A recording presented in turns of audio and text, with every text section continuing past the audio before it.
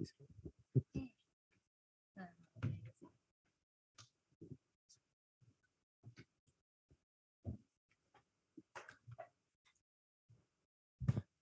afternoon, everyone. So I'm Diniti, and today I'll be presenting to you my research, a deep learning approach to predict health status using microbiome profiling. So first, I'd like to give you a brief introduction to this domain so that you can understand my research better. So starting off with what microbes and what the microbiome is. So a microbe is a tiny living organism like bacteria, virus, fungus, or protozoa, and the microbiome consists of the collection of a community of such microbes. So, moving on to the human microbiome. So, the human microbiome is all the microbes that reside on or within human tissues, and they live in various body sites like skin, lung, saliva, and the gastrointestinal tract. And it is said that this microbiome weighs about 1 to 1.5 kilograms of our entire weight. So, sorry.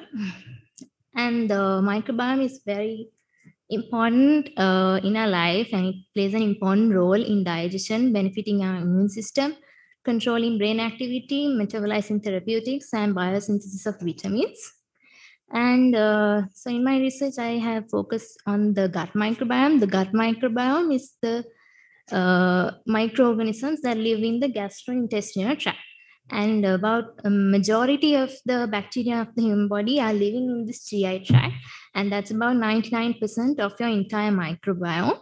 And there's about 500 to 1,000 species of bacteria that reside in the gut. So researchers have found that the gut microbiome is linked to several diseases like colorectal cancer, liver cirrhosis, Crohn's disease, ulcerative colitis, and type 2 diabetes. And they have found that the gut microbiomes of diseased individuals tend to have different bacterial species than the healthy individuals. And a common alteration in these differences is the loss of microbial richness, or we call this a dysbiosis. So, and with the advent of genetic tools and improvements in sequencing technology, now we can very easily characterize the composition and the function of microbiomes. And researchers have attempted to find the properties of the human gut microbiome that can identify health or disease. And these studies will give us a very valuable understanding into ways the microbiome could be altered to improve our human health. So, if we take a look at the machine learning approaches that explore the impact of the gut microbiome on human health, they fall under two main categories. One tends for disease likelihood prediction, and the other one is health status prediction. So, if we take a look at the chance for disease likelihood prediction, what you're doing here is you're trying to predict whether a person has a particular disease or not. Diseases like type diabetes, colorectal cancer, and liver cirrhosis. In health status prediction, we try to predict whether a person is healthy or not. So we pool microbes or microbial profiles of diseased individuals into one healthy, non-health category, and we try to see whether that person is healthy or not. And so MetaML and GMHI are two attempts that have tried this health status prediction. And in MetaML, they have identified microbial species that can sign a general dysbiosis. And they say that some these microbial species can signal a general dysbiosis instead of like being linked to a particular disease. And also, they have identified that the dysbiotic microbiome is unique from the health microbiome, regardless of what the disease is. So, if you take a look at these approaches, disease likelihood prediction and health status prediction, we can see there's a lack of studies that are exploring the direction of the health status prediction. But as I mentioned in the previous studies, there are studies that show that the dysbiotic microbiomes are unique from the healthy microbiomes. So we are trying to use a deep learning approach to utilize the data collected from a range of diseases to predict whether a person is healthy or not. and also identify which taxonomic level of microbes are most informative for health status prediction. So moving on to the research design. So this is the general pipeline. It's data collection, data preprocessing, then health state prediction using the deep learning model, and then evaluation. So in the data collection phase, we used 339 raw shotgun stool samples collected from 8 independently published studies, and we used 155 healthy and 184 non-healthy subjects. So we defined healthy subjects as subjects that did not have a disease or any adverse symptoms by the time of the original studies, and non-healthy subjects were clinically diagnosed with a particular disease, or they either had an abnormal weight based on their BMI. So these are the data sets that we use, and the diseases we considered: colorectal adenoma, colorectal cancer, overweight, obesity, or underweight. And we pulled all these diseases into one non-healthy category, and then also used 155 healthy samples. So this is the data pre-processing pipeline. So this is a usual pipeline followed in microbial studies, starting with removing low quality bases, discarding reads shorter than 60 base pairs in length, and then taxonomic profiling into species and general level profiles, then finally removing viruses and unclassified species or genera. So let me zoom in onto this third step because we will need it in the future. So every organism has a taxonomic assignment. So as you can see in these 4 organisms, they all have a species, genus, family, order, class, phylum, and kingdom. So all these organisms belong to the Animalia kingdom. And as you go up this taxonomy tree, you can see that the information gets more specific or more informative. So in microbes also have a taxonomic assignment like this. In this study, we have looked at what species exist in each of these samples and what genus or genera exist in each of these samples.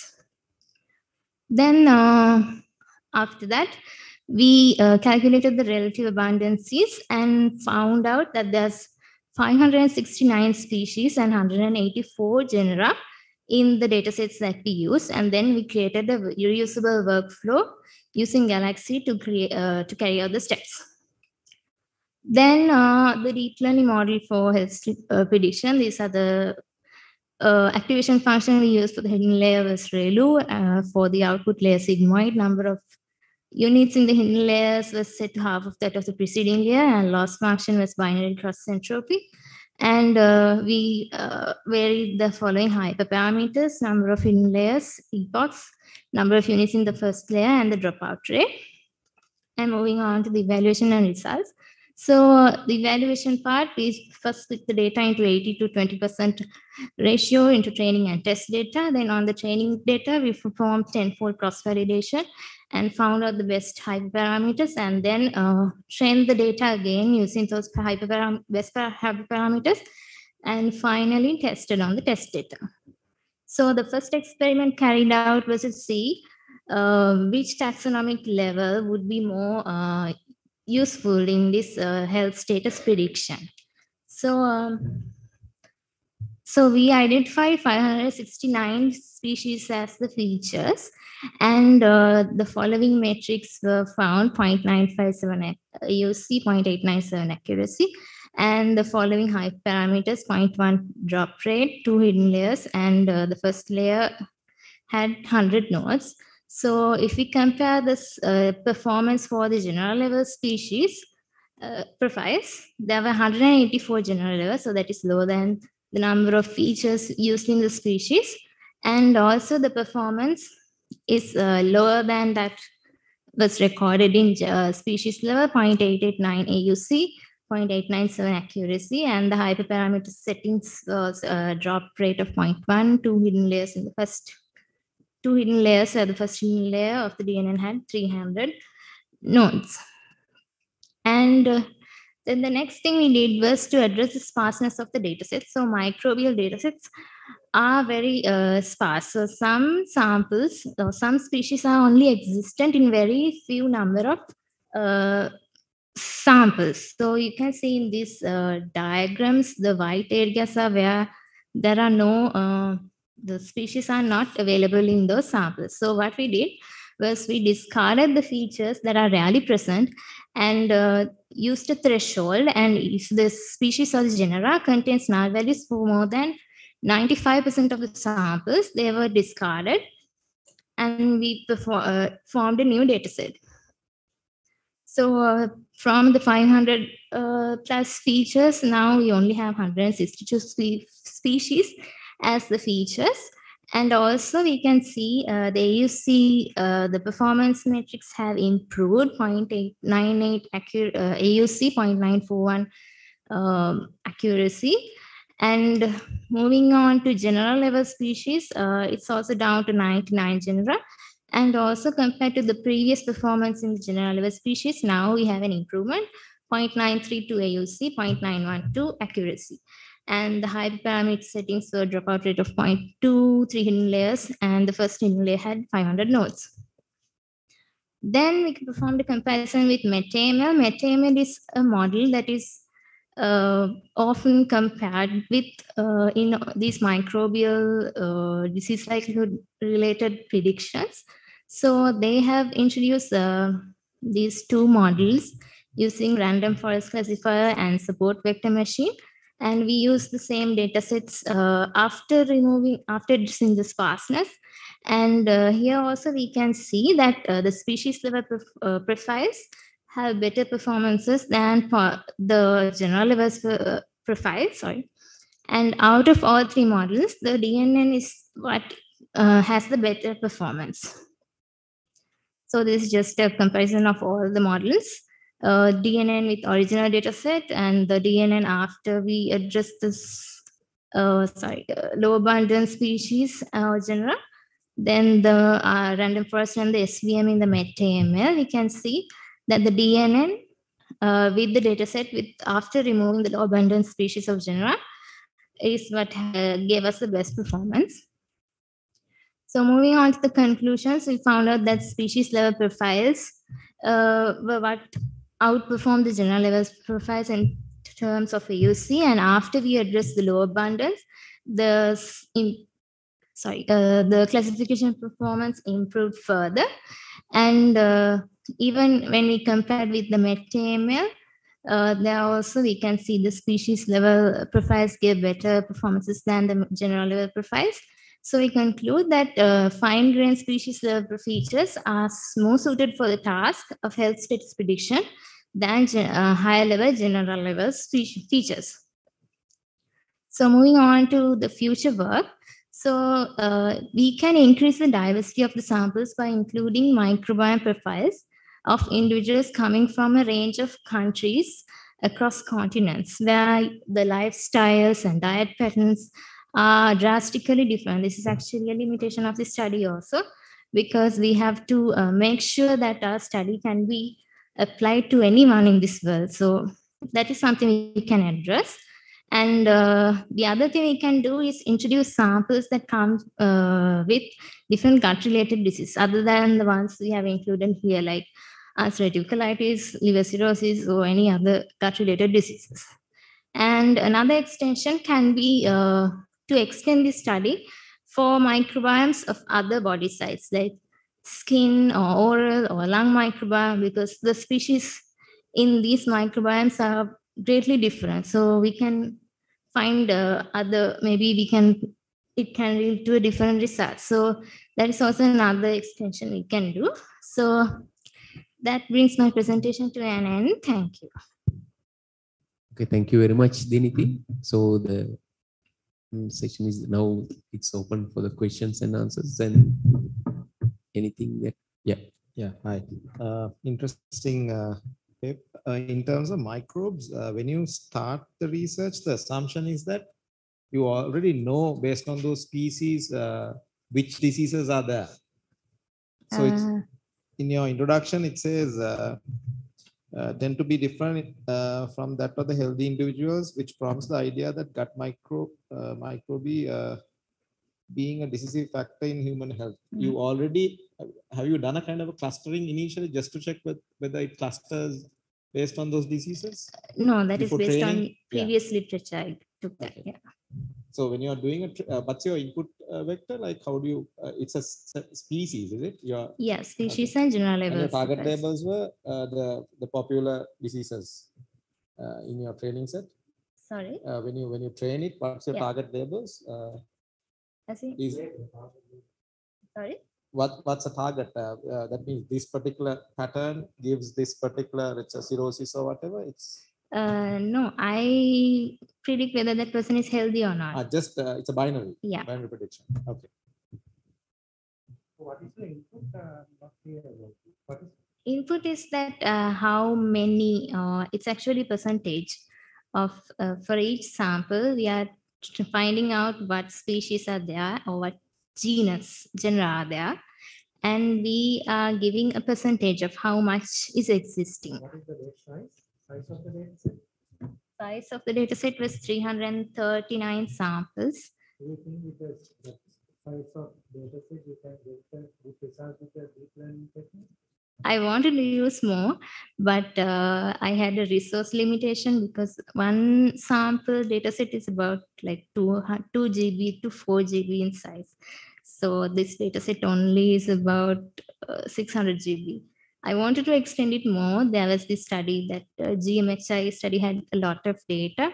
So if they had the profile, after the microbial profiling, if they made that dataset available, then that would be really good. But with the resources I had, this is the data set I got. Yeah, I have one other question. What is the related research done on this same subject, and what is your contribution in addition to what is being reported?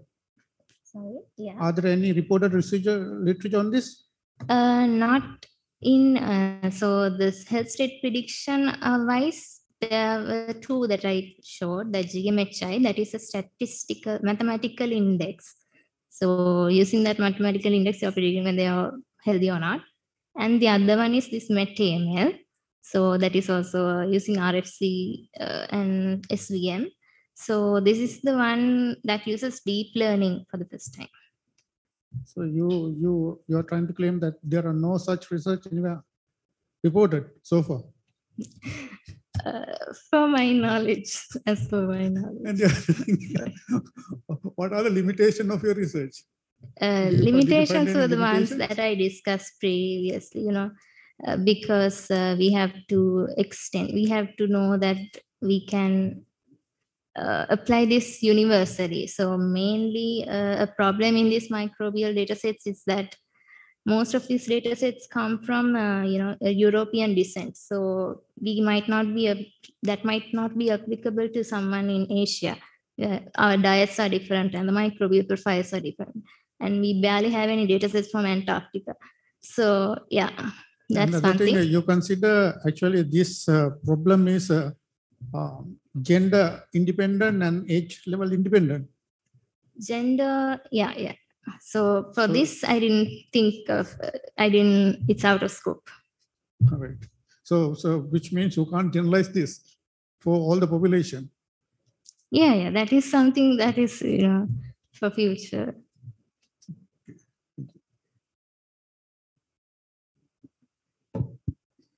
So you are claiming that yours is the first deep learning No. approach, or No. This is, how do I say it? Not the yeah, first, according but to your knowledge, you are claiming that this is no.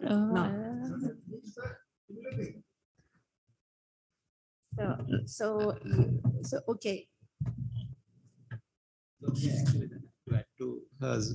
So let's say there's a gadget. You get a let's say a sample of stool, and it just gives the let's say full spectrum of microbes, and it can give a kind of prediction. Let's say you're healthy or not. No, it can actually be like a are you healthy or not in a box. So is that what you are predicting? Yeah. So what is the performance like? So what is the accuracy, or how can you claim with that limited data set? You said the data set is very limited. It's like 300 plus. So we also think that it is not a sufficient data set. So yeah, so how would you find the accuracy, or what is your conclusion actually at the end with this deep learning approach, with this limited data set?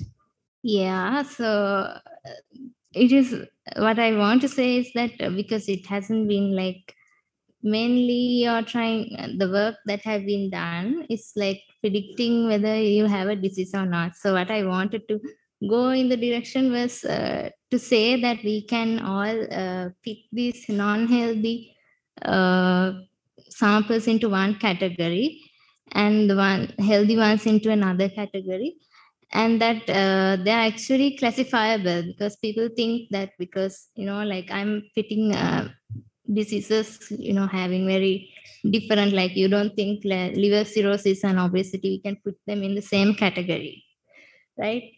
So people say that they have different signals or whatever. So what I'm trying to say is that they are actually classifiable, and I'm trying to bring that the claim about that MetaML and GMHI index, they have shown that microbial signatures are able to show whether a person is healthy or not. So I wanted to do the same with the deep learning approach. So it has been done before, that classification. You wanted to prove that that can also be done through deep learning. Yeah, and also the other part was what taxonomic level of features can be better for the performance prediction.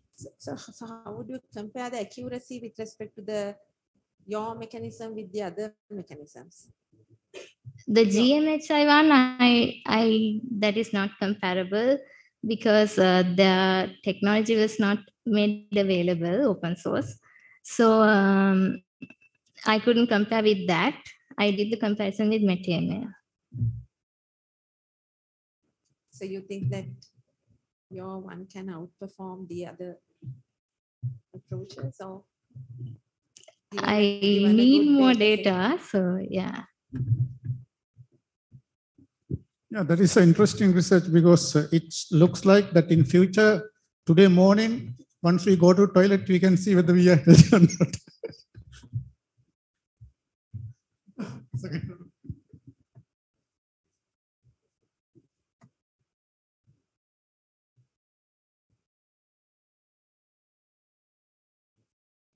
Right. Thank you, Diniti, and thank you for the audience for bringing up some of the most interesting and valuable questions.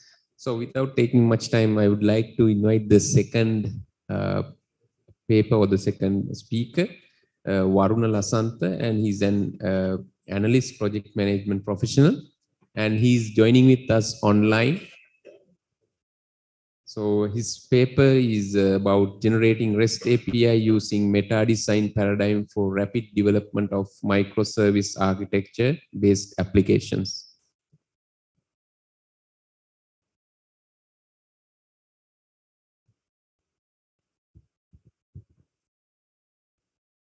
Good day to you all. I'm Varuna Lasantha. My research topic is generating REST APIs using meta-design paradigm for rapid development of microservice architecture-based applications. So here, the development of business and social company application is a challenging task due to the changing of the requirements today. So often requirements evolve through the business process. So systems need to meet the needs of multiple user groups with the conflicting requirements sometimes. So best option is to get the involved end users in the development process and make the developers also rapid tools to do the job quickly. So the meta design paradigm is one of the best approach for this. So here I'm developing a meta model to overcome the time, especially time taken to do the repetitive tasks. That's the development. Also deploy and deliver the product less time with more accuracy and to collaborating by the group of people, and create tools and interfaces for users to be involved in the development process. So in the problem definition, there are many projects fail due to the the documentation, validation, and also it's not satisfy the customer requirements at the end. In that case, it is it is an expensive task in both customer end and the software company end. So mostly the applications fail due to customer requirement failing. That is the main concern. So get the participation of the end users at the development stage. We can get the requirements more clearly because they are the experts in the domain of that particular business domain. So the best option is to provide them a component-based solution which they can participate in the development process. Also, developers can be involved and they can do the repetitive task very quickly when they are doing the development. So meta design paradigm will play a significant role in this case. So my objectives are, there's already CBITS 3.0 is developed, that is component-based e-business application development and requirement shell. So it is developer knowledge embedded into that shell, and the software systems building from that is basically monolithic architecture. So here is aimed to improve the CBITS to the next level, that is to support the API based microservices and also to the fit to the next technological era which supports the containerized architecture. So here I'm developing designing a new model for the new meta model to support the new CBITS, that is CBITS 4.0, and also building a prototype using that CBITS application. So when this CBITS improve to the with the REST API based containerized architecture, it will be able to handle the new trends of the development process, that means the current development. Also, that meta design process will be fit to the new technology stacks, that is the with these all APIs and the containerized architecture, also with the deployment process. So the background, when you think about the background, there are already works going on since 2007. This CBITS was developed and it was going through some improvements. And now in my research, I'm going to improve it to the next level, that is from monolithic to the REST API-based architecture. And also in 2003, there's a development that is a wizard-based development process.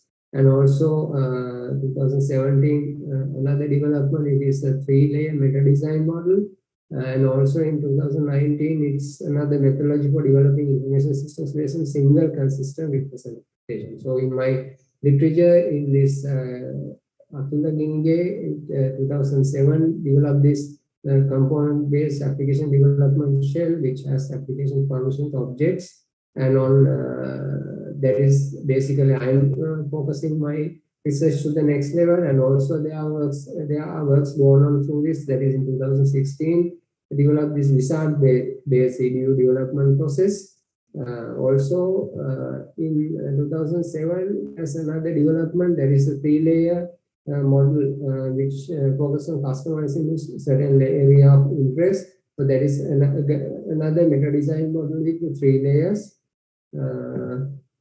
Also, there's another development by Rogo, that is they proposes to design structures for meaning of knowledge to create forms at the stage of form initialization. So there is another literature which has gone into this area of the development. So also there are framework enabled development which focus on this area, which works on different with the frameworks, they try to achieve the goal. So when I come to the methodology, so the research is based on improving the meta design paradigm is in software development. So the new system and database model will be designed and developed. The existing architecture will be fine-tuned to suit the REST API with the containerized model. And finally, new design architecture, also new prototype will be developed. So I have done analysis in existing systems by going through different domains with their requirement documentation. So this is from the sales domain, this is from inventory side, and this is from the drug application. It's a mobile app. It is medical domain, and this is another backend for web content management, and this is some agricultural domain. So these are some applications which I have taken into analyze, and then which I have done a coding from existing systems where which coded those systems feature-wise and identified the common features using the file coder. Also coding done by form element-wise, also SQL data type-wise, and found the commons from these existing systems which I have analyzed already.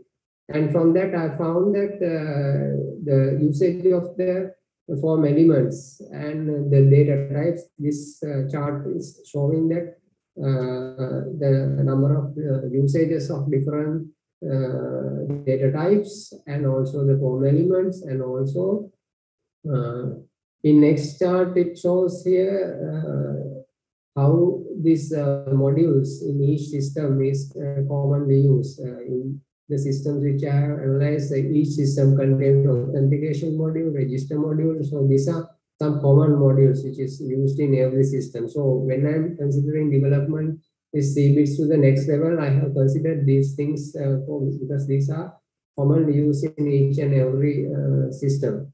So I have developed this new model. So that is which we have application controller, use case controller, and also which contain route middleware, and when the API request comes, so it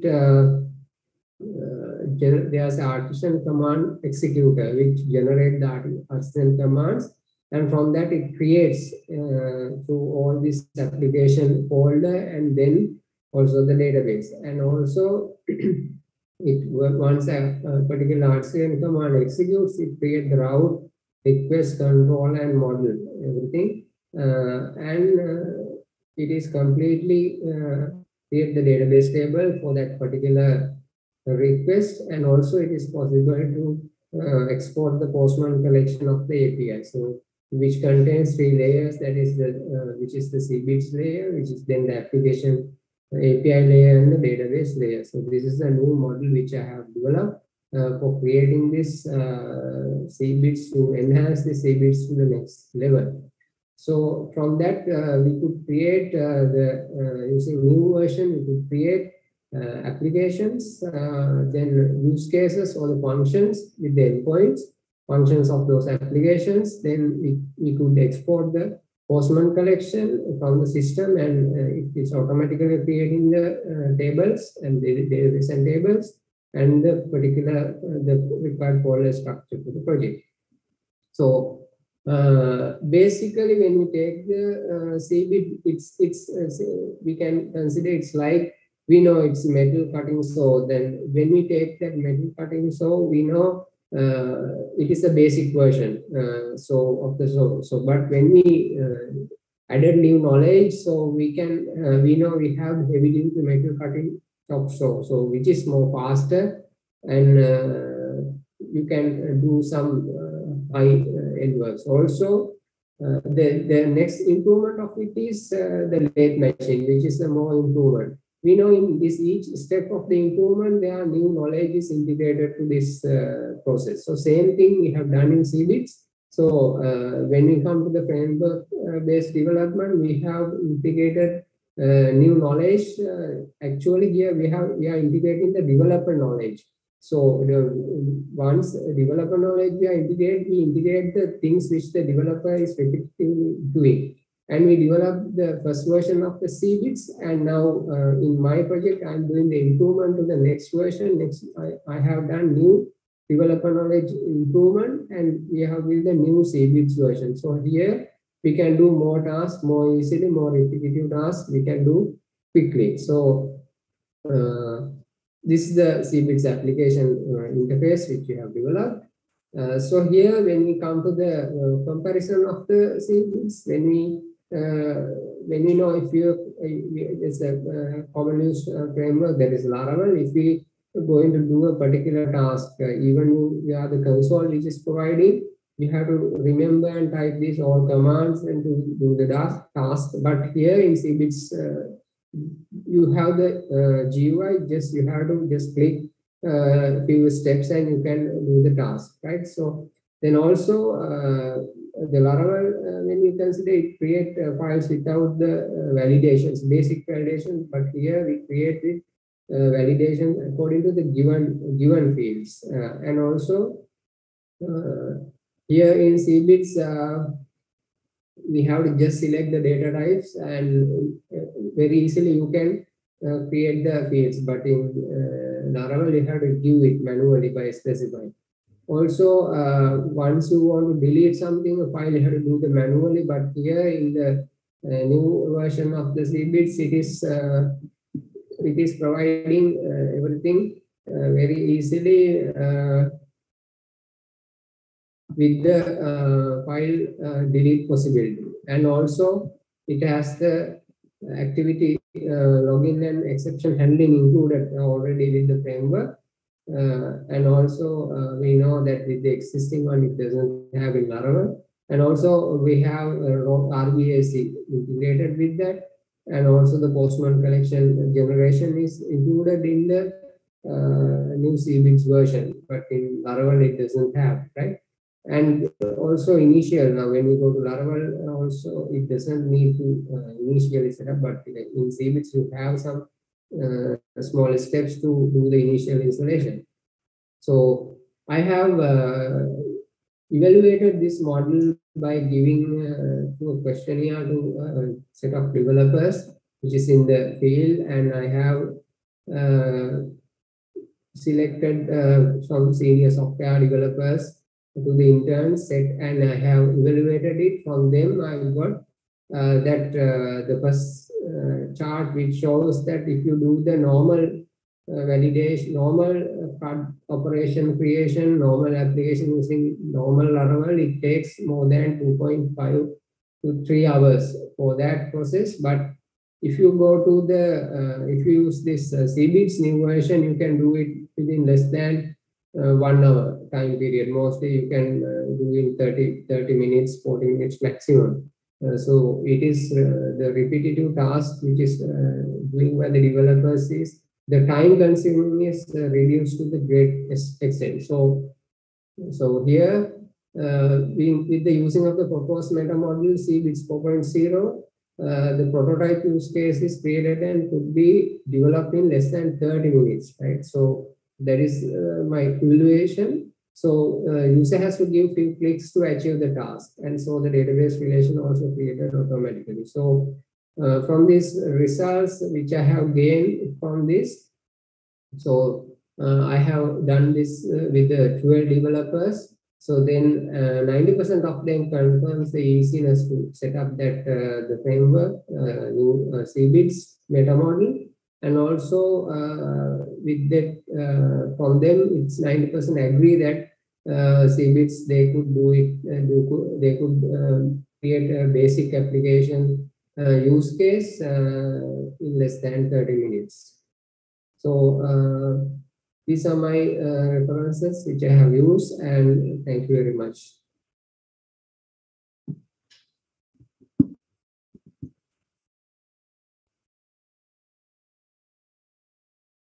Thank you very much, Lasantha. So now if you have questions, we can right. You'll be joining with us online. Yeah.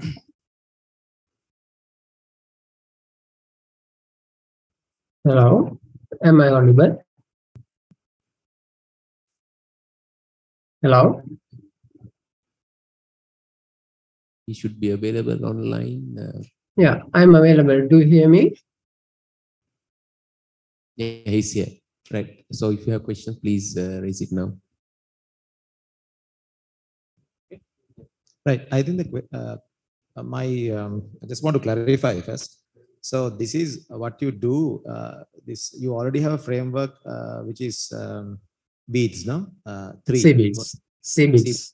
Right. Then you and it does REST services. So what you're trying to do is you're going to create kind of a visual or kind of a meta No, that you create REST services. You create the REST service only for CRUDs. Is no, it? no. It is CBIS 3.0 is the one which is already developed under meta design. That is another research which has already gone, but it is based on monolithic architecture.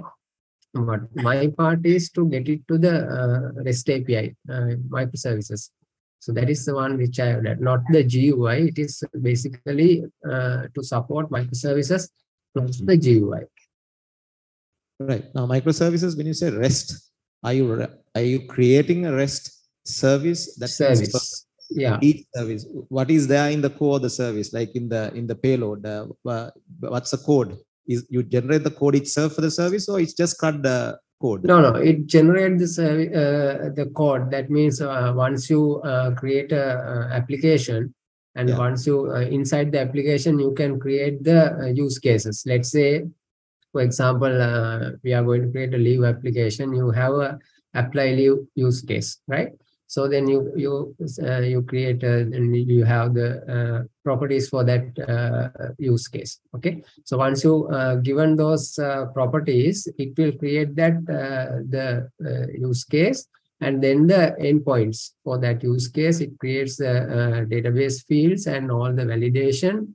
Then all the activity login, and that complete part is creating by this. But what about the business logic of it? Let's say if it is leave, checking the leave, existing leave, getting the database. Let's say, can a person apply leave? Let's say there's a service to validate leave, where the person, how many leave days are there, or that granularity of, creating microservices. There's a granularity you have to create based on the semantics that you are based on your use service. So that, are you saying that you are doing that, generating that whole code of the REST service itself, or it just for the shell? It for the shell, because here it is creating the shell. Then after that, if there are more modifications, the developer has the possibility to go for the next step, because it has that flexibility. Because the thing here, the main focus is to reduce the number of the repetitive tasks doing by the developers, because the developer, it is creating a basic shell also, basic CRUD also, they takes a lot of time mostly.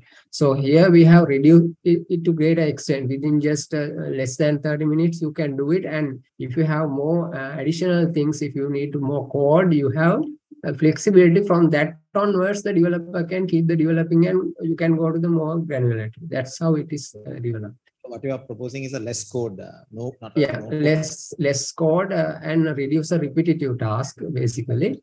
And also the monolithic architecture extend to the microservices-based architecture with the REST API. And you can also develop, once you develop it, produce a Postman collection also, so which you can directly use it. So that's how it goes. And you compare with Laravel and the related? It is just a comparison with existing framework, which is more commonly used nowadays, because this is PHP-based development I have done. So that's why I have taken Laravel. Right. Okay. Yeah, I would like to go to one of your slides. There you have shown that the metal cutting machines. Yeah. Right? There are several metal cutting machines, but we don't use for everything the lathe machine. Right? Yeah. So every application has a limitation and a requirement. So how do you capture the requirements and limitation in your system, or will it come always kind of lathe machine output? No. It is just an example I have given just to show that that the new knowledge is acquired in that. That's why I have taken that example to show that what is included in what is newly gained in the CBITS model, to just for a comparison. So that's why I included that, to make it understandable easily that I have included new knowledge. But it looks like ultimately you will end up with having a coconut tile kind of thing now for everything. No, actually not. It is because here the example which I have given is that is if you need to it is so that is which you can cut things. I agree with you because lathe machine you have many things, but just I want to show that in the lathe machine again it is a new knowledge and you have many things included in that.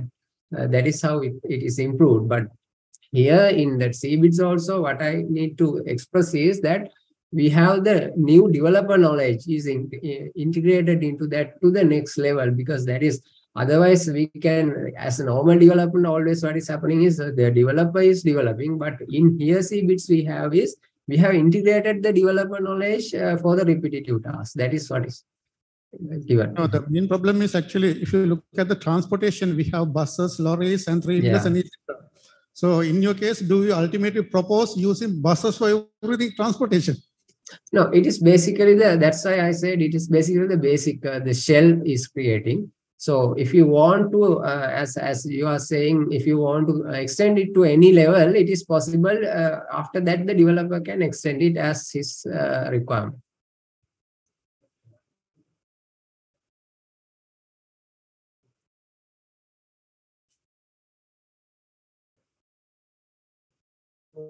You develop a system on top of the MVC architecture provided by this Laravel, no? Yes, it is actually MVC architecture based with the Laravel. It is going, yeah. Yeah, so that the whatever the resources you got from the MVC architecture provided by Laravel. Yeah. Yes. Laravel, we are using the base framework as that, and additionally it has some basic commands which is. If you want to generalize this one into Spring Boot, so what will happen? It is basically, if you want to get generalized to Spring Boot, it is Java, no? Right? So here the endpoints and all creating for the PHP base.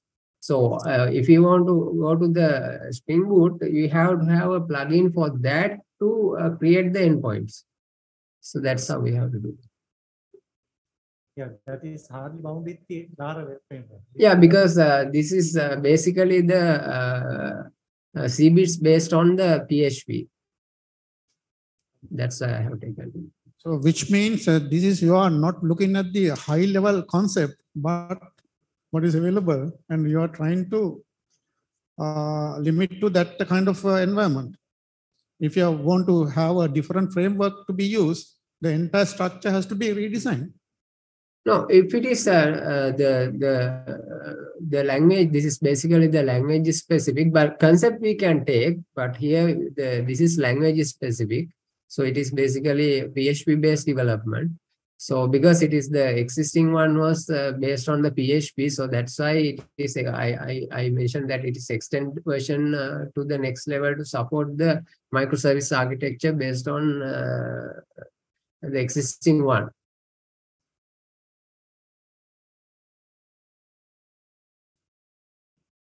Okay, thank you very much. Thank you, Lasantha. So, okay, thank you. Yeah, the next presentation is from Sahan Randika Kulatunga, and the title of the research is categorizing the IPv4 addresses space based on services running on IPs. And he will be also joining with us online. And now you can share the screen for Sahan and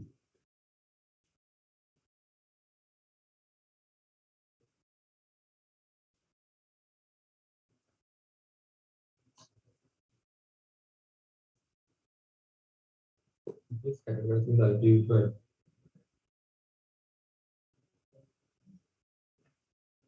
address space based on services running on IPs. So what is IPv4? IPv4 is the addressing scheme that used to establish the internet. As you know, entire internet is based on two different IP address spaces, which is IPv4 and IPv6. From these two address spaces, IPv4 is the most matured address space. Is the majority are still using IPv4s. In this research, we are focusing on IPv4 addresses, and also IPv4 is divided into autonomous systems. So, what is autonomous system number? each IP address in IPv4 address space, IANA has defined autonomous system number. IP addresses are grouped into autonomous systems. These are the autonomous systems, and each of these autonomous systems has autonomous system number. And so automatically each IPs are inherited from that autonomous system number. Autonomous system numbers will indicate the geolocation information and organization information for a given IP. So why IANA site ASN ID is not enough, even though they reveal given organization information.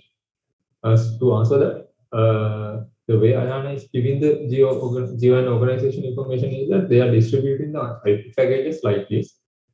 Assume if I'm a cloud vendor, then I buy 10,000 IP addresses from a particular ISP. Afterwards, I am the only person who knows what I'm going to do with those IP addresses. So if you look the ASN ID, it will only reveal the organization information about that particular ISP. So revealing the organization information and the geo information does not matter when come to the critical security scenarios. Basically, we do not know how the end users are using those IP addresses. So what we are going to do is we are going to assign a label to an IP based on the consumer level. So if the buyer of the particular IP is a cloud service, then we call it as cloud service IP. Likewise, we can label the IP addresses as CDN, web hosting, proxy, and VPN, etc. So what we can do by this categorization, we can build better phishing detection system, we can build better IP blacklist, and we can build solid ground hooks, etc. Now moving to the research problem. What we are going to solve is we are going to classify a given IP to following these 5 types of categories. The logos I have given below of these classes are samples for these service types. As you can see, these are the tier 1 vendors, which is most popular vendors. And these tier 1 vendors are already published their IP spaces in their official websites. So here is the catch. If you already know the leading vendors and their consumer address spaces, why do we need else categorization? As you know, some of the tier 1 vendors have published their IP addresses in their websites, but the count of the IP addresses they own is 55 to 75 million. So these IP addresses can be easily categorized by looking at the tables because they have published their IP address. But we can see that there are about 3 billion public IP address spaces available. So you can see that the circle is significantly larger than the smaller circle. So we can see that there are uncountable number of services to be discovered in this unseen space. So to identify this unseen space, we can use this hypothesis. So what we are going to do is we are going to observe the patterns of these leading vendors, and then we are going to identify the unseen vendors and their consumer IP spaces. So moving on to the related work, these are the papers I have identified as the related work for this research. So after reading those papers, I have identified this research gap. There are many researchers have done about nationwide scan, and this author has researched on discovering unexpected services and unexpected ports. But the problem with this paper is they haven't categorized the IP address based on service types using the nationwide scanning, and this author investigated useful features in HTTP header and found some features for device classification. The problem with this approach is relying entirely on the HTTP header for classification is not very reliable. After identifying the research gap, I have developed these two research questions.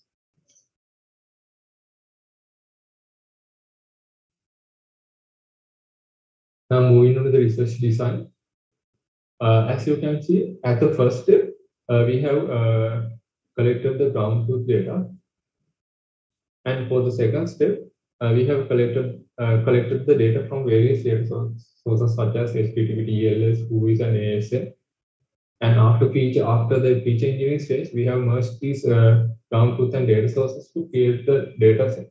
And for the ground truth collection, from these vendors, we have gathered their public IP ranges as for the ground truth collection. And for the data collection sources, we have gathered the data from these four sources. And talking about the HTTP and TLS banners collection, banner data collection. As you know, scanning the whole IPv4 address space on single computer is a difficult task, and it took about 8 to 9 hours to finish. So we have parallelized the scan by dividing the IPv4 address space into 7 subnets to reduce the time for a scan. So in this pipeline, we have used Terraform tool to provision the 7 GCP virtual machines. These are 7 GCP virtual machines. And after creating the 7 virtual machines, then Ansible tool will run the scan scripts from this controller. Each GCP virtual machine scan the each subnet of the IPv4 address space. And after that, the result of these scans will be transferred to this GCP storage bucket. And this whois data is collected by the virus total API, and ASN data is collected from the IP2 ASN database. Talking about identifying useful features, this HTTP and TLS banners contains nearly 1,000 to 1,500 fields. So we need to find out what are the most useful fields from this dataset. For that, we have used field count as a metric and found out the most frequently used fields. So moving on to the results. These are the frequent fields I have identified in these datasets for each of these classes. And this is the finalized feature table. As you can see, there are 4 types of features, which is HTTP, TLS, autonomous systems, and whois. And after identifying the feature vector, I have trained these machine learning models. And from these models, we have selected random forest classifier as the best classifier, since it achieves the best accuracy and advanced score. And this is the ROC score for the selected random forest classifier. And this is the confusion matrix and the classification report for the selected random forest classifier. And moving to the model evaluation, we use dimensional reduction algorithms such as DSNY and PCA. So by looking at these clusters, we can visually see that there are clear and separate clusters for a classification, for a accurate classification. And this is a 2D visualization, and this is a 3D visualization. And talking about impact of the adversarial attacks, we need to find out how the model is affected when supplying manipulated features. As you know, HTTP headers are not very reliable, and the network administrators can change this to prevent attacks. To find out how the feature manipulation affects our model, we have dropped the features one by one to see the accuracy change. We can see that single feature manipulation does not change accuracy in a large value. So then we have selected the 10 million IP random IP sample and run the model for this IP sample. Then we have identified the percentages of each service type, which are included in this 10 million random IP sample, and this is the table for that. Now moving to the conclusion. For the first question, we have generated correlation matrices and correlation matrices, generated PDF and CDF plots to show the correlation. And for the second question, we have identified the feature vector table by using this feature vector set.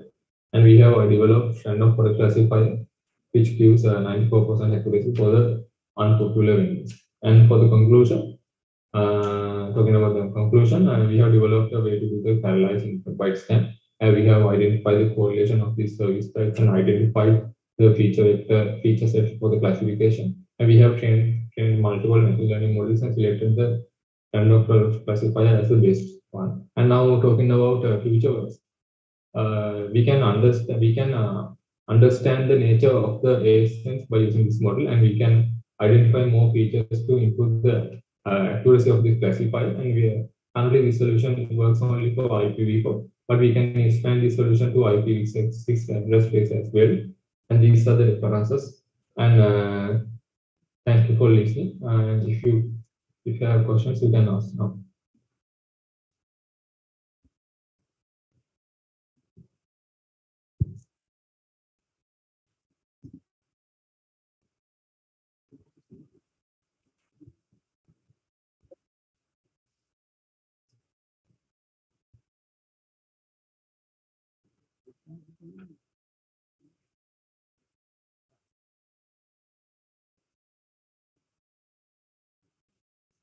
Yeah, just more for clarification. What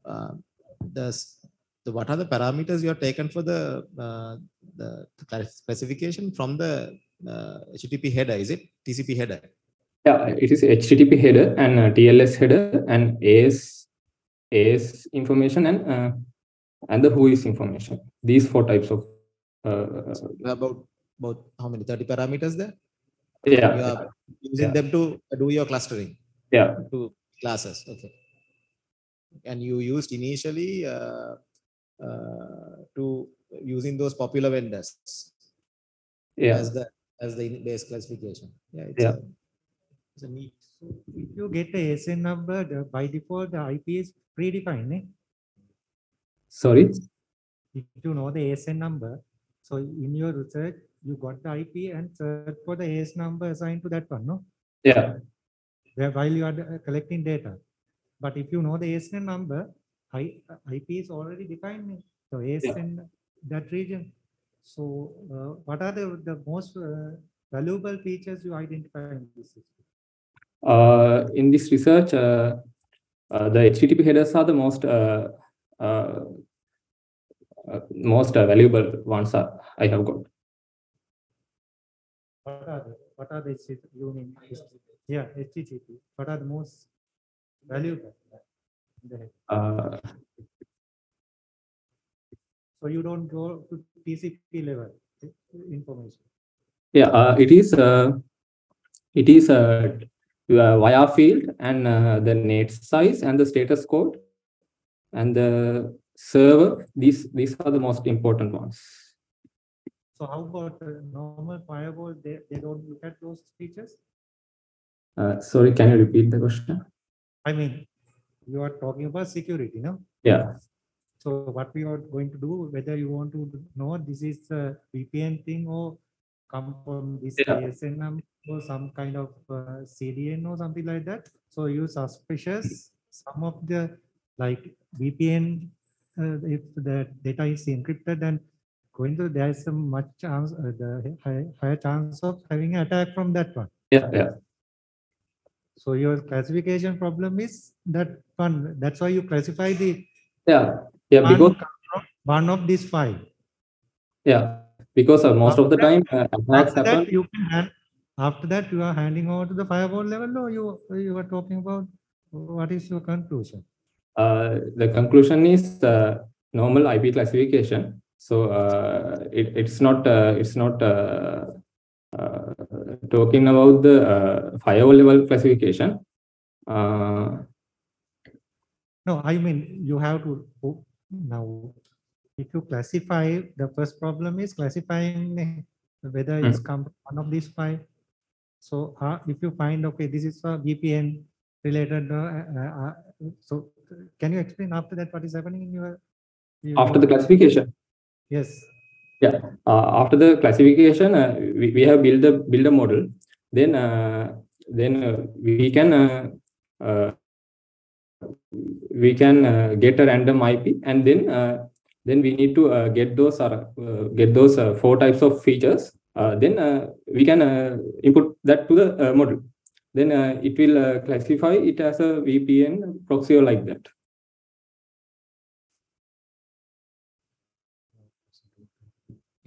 No, just out of curiosity, the 10,000 IP, that where did you run it, on AWS?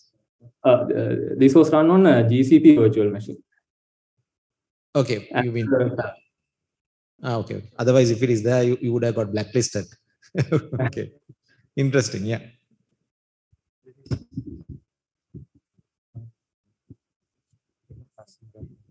So it's not clear to me again. After the classification, what is the next step? That is not clear to me. Even you explained it. There is no step or just the classification. Is there any other? Afterwards, would there be any other step? We can use it as a business purpose, because if we get an IP, then we can input that as an IP. Then we can get classified as a VPN proxy like that. The business purpose is that we can. It is like an early intrusion detection system, because If the visitor of the website comes from a VPN IP, then we can most monitor them.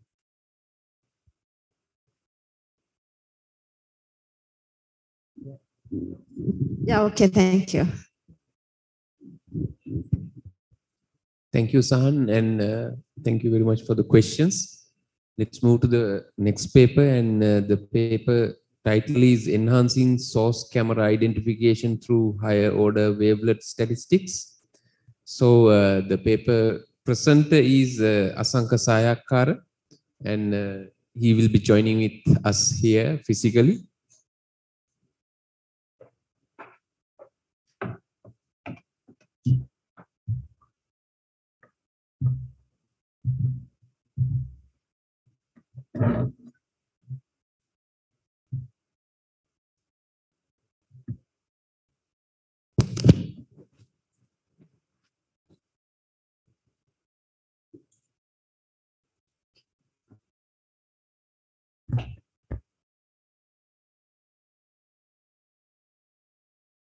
Good afternoon, everybody. I see lots of tired faces here, but that's fine because this will be a quick and dirty, quick presentation. So I hope we can quickly finish this. So this work titled Enhancing Source Camera Identification Through Higher Order Wavelet Statistics. As you can see, the first author is Ms. Gamage, and then Dr. Kasundi Soisa and myself. Unfortunately, the first author couldn't be here, so that's why I'm kind of filling the gap here. So I think I'm not the best person to go into details of this. So, but I will at least I think I can consider myself successful if I get some of you to read the paper. If I can raise the curiosity, that would be good enough for me, I guess.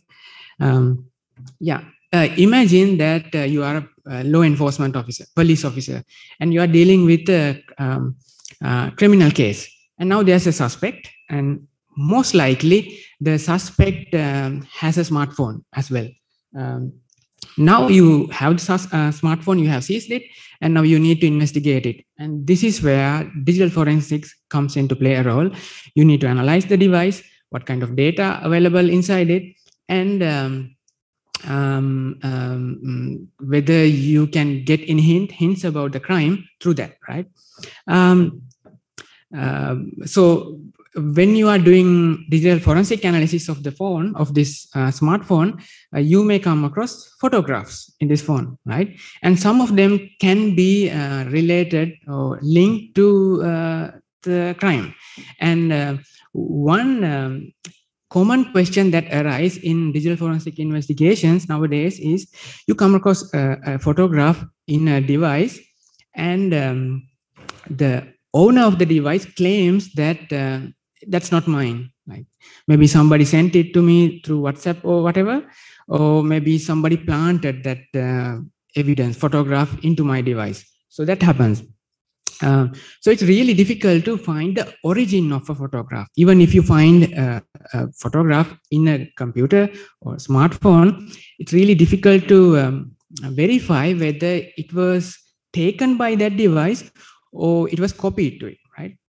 So what is the origin of the source of a photograph? That's the problem, right?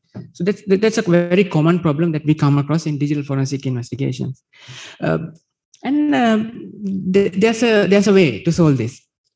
Our manufacturing process is not perfect. So whenever electronic devices are manufactured, especially things like sensors, like camera sensors, these are not perfect. So due to the fabrication process, due to the imperfections, the same manufacturer making same like multiple devices of the same model makes little plant little unintentional imperfections into the sensor, into these devices. So because of that, if you take two camera sensors,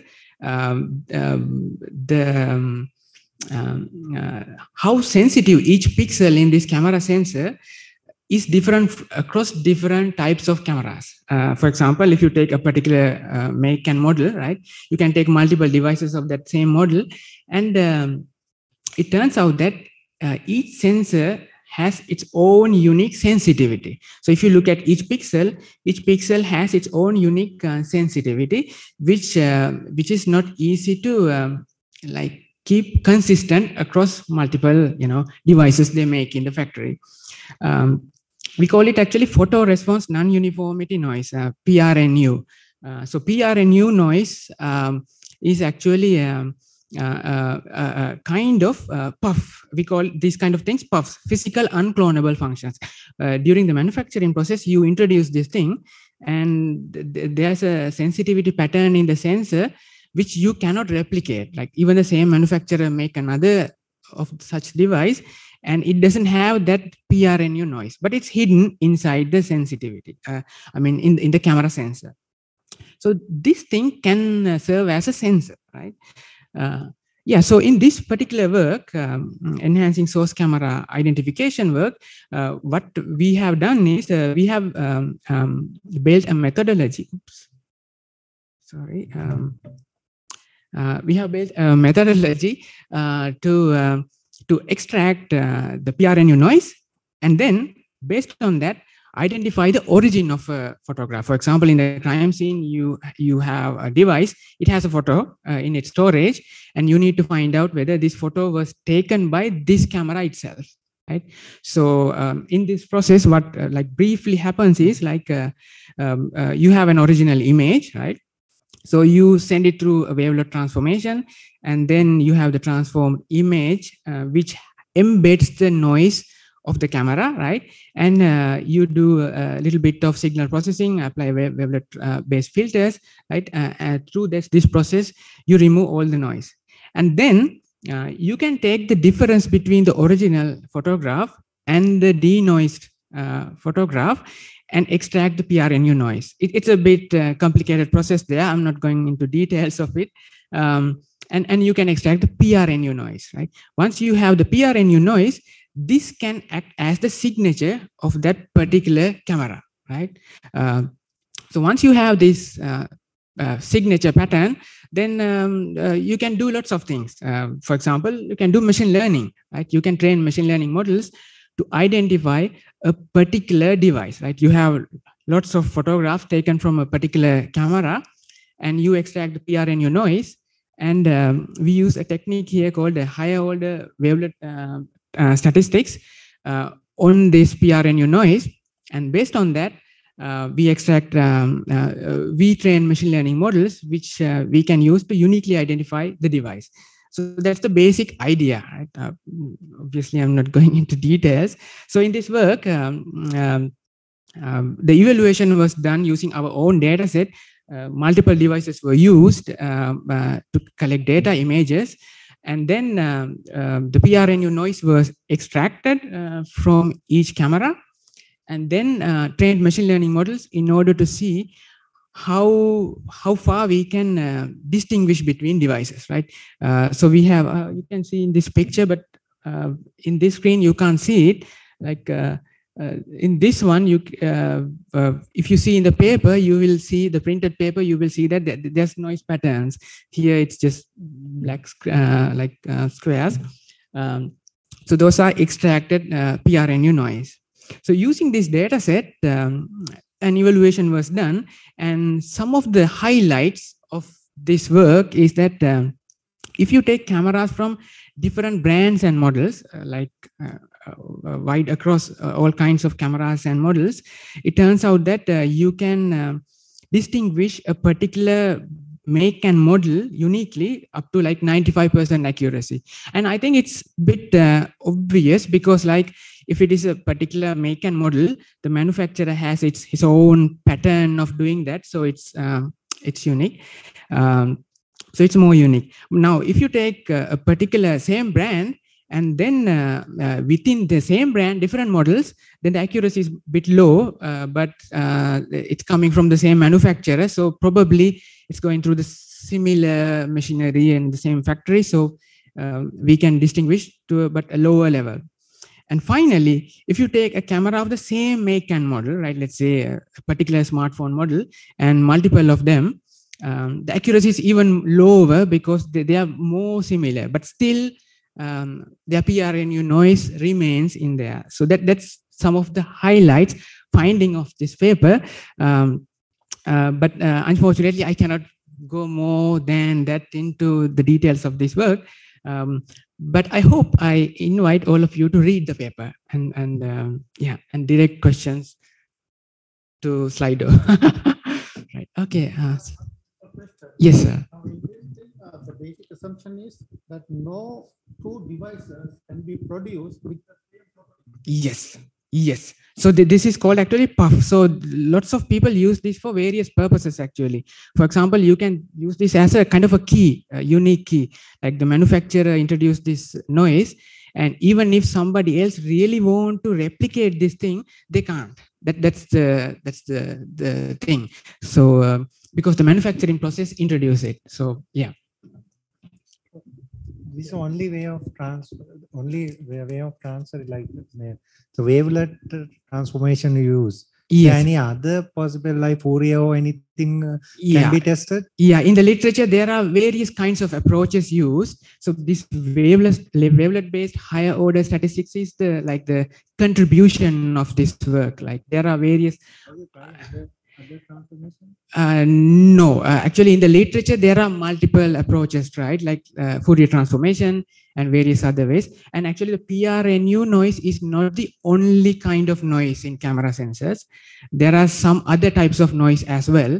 And in the literature, people have used that kind of approaches as well. So the contribution of this work is coming from using PRNU noise and also using higher order wavelet statistics as the feature vector for machine learning. Yeah. So out of curiosity, PRNU noise, is it for that model of that camera? That means, is it for the device or it is for that, because they may be manufacturing those cameras? Yeah. That goes to different devices, let's say Android, different Samsung this version. Yeah, that's a good point actually. Yeah, the signature is for the particular camera sensor. Okay. So there can be different manufacturers using the same camera sensor, but still the PRNU pattern for a particular sensor is unique. Right. So for example, same manufacturer, same model, you have the same camera model and I have the same camera model, but PRNU noise in your camera is different from mine. So, so when you did that, for example, devices that you have got and you identified that, it was clear. It's the same noise. Yes. Yeah. It's a range, or it's a when you calculate it, it's a range. It's like kind of probabilistic, like when we use machine learning, it's like it's not always the same, but like across large number of data, there's a pattern. So you are trying to say that it's like fingerprints, the image of fingerprints. Yeah. So you said PRNU is one of the types, and you selected PRNU. Yes. And the wavelet statistics. So the idea is the camera identification, enhancing that aspect. Yes. So why PRNU and wavelet? Is it because they two go together, or why another noise and another mechanism? So why these two for this particular purpose? Yeah. So there are other types. Like I think there's one called FPN, like fixed pattern noise. That kind of noise patterns are there. According to the literature, PRNU noise is the current hot topic in this field. That's one thing. Yeah. And then why this particular feature like extraction? Yeah, I think it's just a kind of unique approach. It's like there are different kinds of feature extraction techniques, like use of like wavelet, higher order wavelet statistics is one way. So this may not be the best way. And of course, like when you look at the size of the data set, I think we need more experiments to claim that it is. So now you consider only five classes here. Yeah. But you said each and every device is different. Yeah. So if you want to have a multi-class classification, these classes are infinite. Yes. How you deal with that problem? Yeah, I think we can narrow it down to a binary classification by saying, like in the crime scene, we found one device, right? It's a matter of whether this photo was taken from this device or anything else. So then you have to feed that device as well. Yeah, we have to possess You have that to device. retrain the model. Sorry? You have to retrain the model with the current device. Yes, like in the law enforcement. Because you said each and every device in the same manufacturer is different.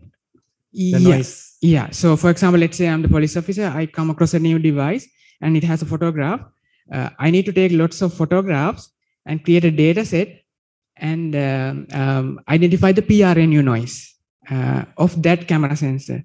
So then whatever the suspicious photographs I come across, which I suspect to be taken from this camera, I can verify using that machine learning model. That's the idea.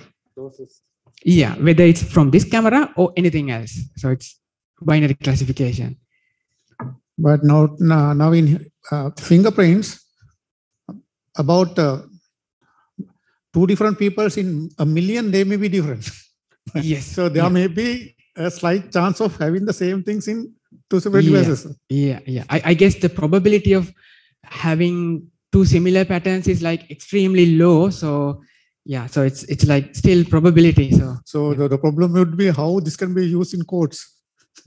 Yeah. So actually, digital forensics has this problem. Like things we find are like not concrete enough always. Like there's this little doubt. Accuracy and the evaluation, was it shown here? And not really. I just jumped into numbers. I think the exact process of doing that, I think I'm not the best person to. Any idea regarding? So this like photograph, the data set was created using these cameras, like our own data set. The reason is the common data sets available out there are like kind of outdated. They are taken from different kinds of old cameras, so they are not very relevant, first thing. And then most of the times in these kind of image data sets, the exact camera model and the sensor model are not recorded anywhere. Like that's not some information that they are not interested in. So this data set was created, and then using that, machine learning models were trained for different kinds of scenarios. Like you can see, like there are 2 devices with the same make and model, and there are like Galaxy devices which are coming from the same manufacturer but different models. And then there's Huawei device, which is like entirely from a different manufacturer. So it has kind of variety. But we need more data, obviously. To process this one, this transformation Python libraries are used. Yes, yeah. It's So there, for no? Yeah. So for example, to extract like wavelet-based features, there are libraries and tools to do that. So it's a matter of building the pipeline to do the whole process.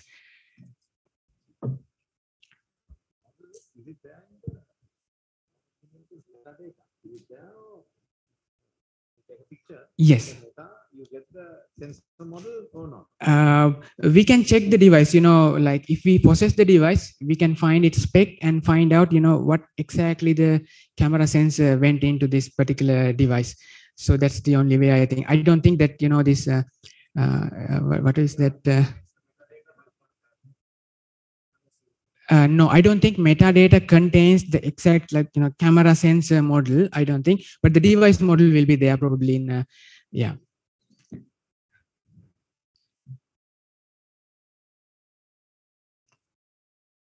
Okay, thank you so much.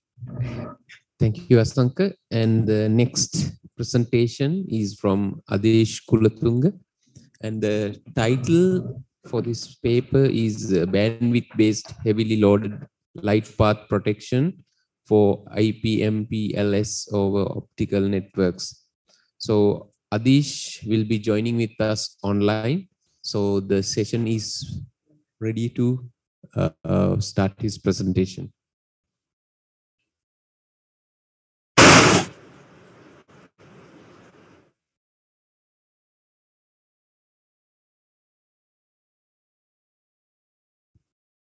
Hello everyone, I am Madish Kulatunga. Today I am here to present about our research project idea. Its title is Bandwidth-based heavy loaded light path protection for IP MPLS optical networks. Our team include K. Mohan, LTRJ Prabodhana, PMMN Pathiraj, and YMTL PL Yapa. First of all, let me tell you the summary of our project. There are already existing survivable routing methods in optical networks, but those are having a set of disadvantages. We wanted to come up with a solution which minimizes those disadvantages. So that resulted our project. That's the brief idea. Today I'll be delivering this presentation under these sections. So let's begin with the background. You can see a diagram in the left corner of this slide. It is a simple optical network. It is having a set of nodes and links.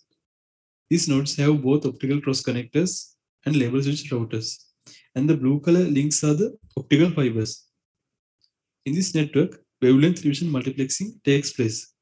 It means that it enables parallel transmission on multiple wavelengths on the same fibers. Since there are optical cross connectors, label switch routers, and wavelength division multiplexing, we can further divide the huge capacity in the fiber cables and create some logical paths. These are named as light paths. Within a light path, wavelength is uniform. In this slide, you can see an image in the top right corner. It shows that the light paths can be further divided into subpaths. Those subpaths are named as label switch paths. So simply, we call them as LSPs. Within a light path, there can be multiple LSPs. In the left diagram, the red color paths are light paths and the green color subpaths are LSPs. Those LSPs can traverse through multiple light paths with different wavelengths. For an example, LSP1 goes through ABC light path and CD light path. Now I'm going to give you a brief idea about what survivable routing is. As you know, in a network, failures might occur at any point of time. We must be able to provide services even though there's a failure. That ability is known as survivability. Why survivability is important? It is because there are many real-world scenarios which needs this survivability for a quick recovery. For an example, a medical surgeon performing a surgery remotely. In here, surgeon is at one place, patient is at another place. So the surgeon needs a HD live video.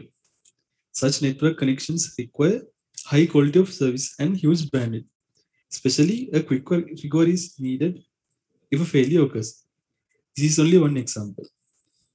So how can we come up with this survivability? For that, we can use backup paths. For light paths with backup light paths and LSPs are with backup LSPs. This slide shows it clearly. For survivability, there are two main protection approaches. First one is LSP layer protection. Here, each primary LSP is given with a backup LSP. Next protection approach is light path layer protection. In this case, each primary light path is given a backup light path. So both these approaches are having its own advantages and disadvantages. This is an already existing hybrid scheme of a previous research. This scheme uses both LSP layer protection and light path layer protection.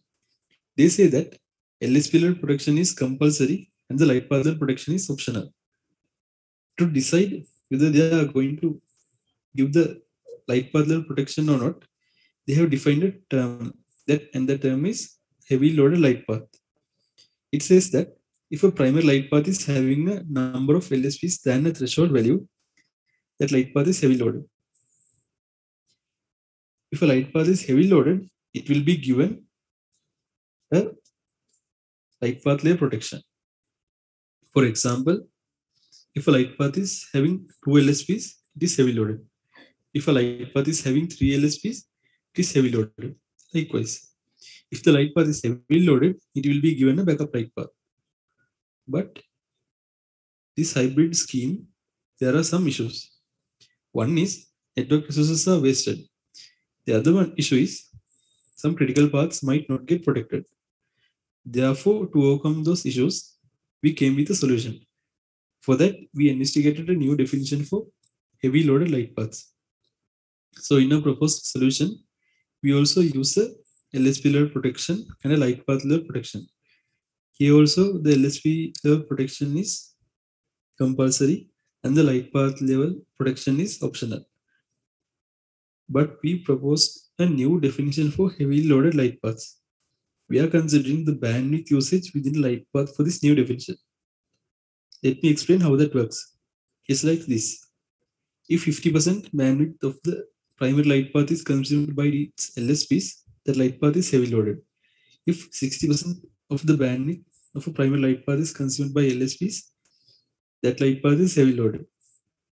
Likewise, we are considering the bandwidth usage as the threshold for our new definition. Here are some challenges we faced during our project. Since this definition is completely new one, we couldn't precisely say how its blocking performance will be. Will it be acceptable? Will our solution be better than previous ones? All those were unknown. Initially, these were our main objectives. Find its blocking performance, resource wastage levels, and heavy loaded light path protection probability. And these are the 5 main performance matrices we use to evaluate our new definition. They are average primary bandwidth usage on heavily loaded light paths, average number and percentage of heavily loaded light paths, average number of primary LSPs on heavily loaded light paths, blocking probability, and the last one is heavy loaded light path protection probability. To evaluate our solution, we implemented a simulation using C++ language. We separated the whole network into 3 main layers, and doubly linked lists were the basic structure of those layers. And we used Digistra's algorithm to find the shortest paths for light paths and LSPs. Then we created the LSP requests. The request arrival follows Poisson distribution, where the holding time of the requests follow exponential distribution. Each LSP request has a source node, destination node, bandwidth value, and a holding time. This slide shows those parameters. We use NSFNet network topology for simulation since it is a standard network. Now I'll present you about the results we obtained.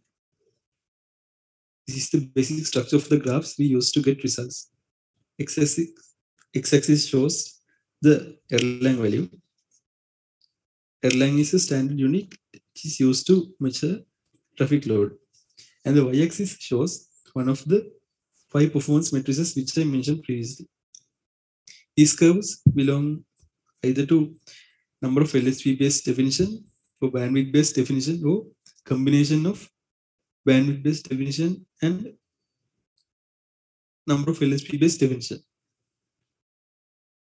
Each dot in the curves are average of 3 values. To get a 1 value, we used 250,000 LSP requests. The average primary bandwidth usage on heavy light paths is here. The next one is average number of heavy loaded light paths. Likewise, here are remaining graphs. I'll further explain about them in the conclusion section.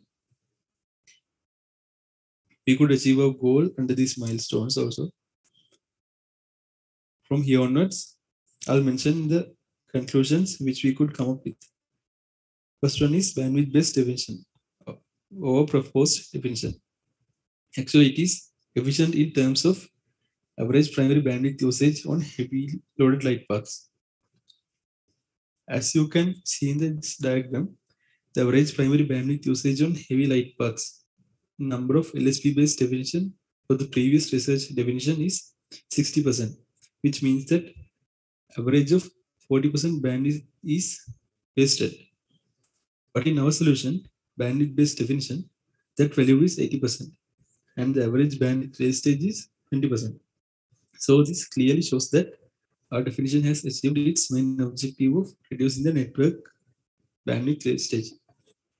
Second conclusion says, as predicted before, bandwidth-based definition creates more number of heavy loaded light paths than number of LSP-based definition. Here you can see the average number of heavy loaded light paths in previous definition is lower than proposed definition. In terms of blocking probability, the behavior of both the definitions are similar at high traffic loads. At low traffic loads, there is a big difference in these values. Actually, the blocking probability of bandwidth-based definition is a bit higher. It is because it is declaring more number of heavy loaded light paths, but it is in acceptable range. Finally, these are the references which we referred. So here comes to the end of my presentation. Thank you.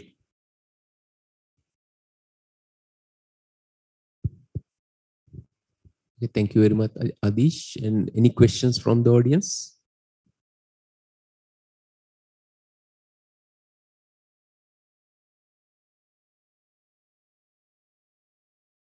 Adish, I would like to know how can we generalize this solution for real world applications? Like as I heard, this is attempted over a simulated infrastructure, right? Yes. So what sort of challenges we would experience if we try to apply this to a real world application and implement this in the real world? Actually, if we do it in a real world, the first question is actually the internet service providers like Mobitel or Dialog. They would ask how would our solution behave in a real network. So at that time, that's why we have come up with this simulation. So for our simulation, we have created the actual network. Actually, in a network, there are LSP requests are created. So most of the time, those the request arrival follows Poisson distribution. So when you are creating our simulation, we use those distributions. So since we use that distribution, we could obtain very most accurate results. So the internet service providers can refer our graphs or results, and they can come up with they can decide what they have to do. So actually, most of the difficulties are avoided. So since we have got the results, so actually they have to do the implementation and decide their network according to their choices. Okay. Any other questions from the audience? Okay, thank you, Adish, and thank you for sharing your research findings with us. And I wish you all the very best for your future researching careers.